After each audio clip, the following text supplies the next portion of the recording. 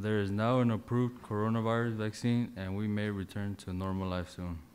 We might go back to our normal lives. Pharmaceutical company Pfizer, in collaboration with BioNTech, announced a new vaccine for COVID-19. This vaccine is over 90% effective in preventing coronavirus. According to Pfizer's website, this means we are one step closer to potentially providing people around the world with a much-needed breakthrough to help bring an end to this global pandemic.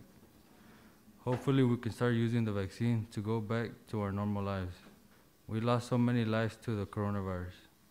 For the last 8 months, we have been stuck at home, wearing masks, sanitizing, and have been doing our work at home. It's time that we go back and live our lives again.